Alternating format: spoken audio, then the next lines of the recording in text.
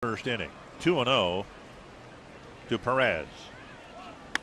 Poke to right, and it's 4-1.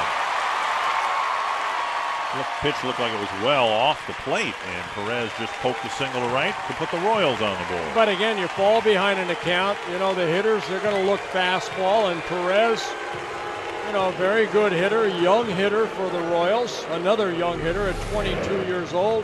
Just took that fastball the other way. Good piece of hitting for Perez, his 25th RBI, as Lough starts his ball game off with his first major league hit and then scores his first major league run.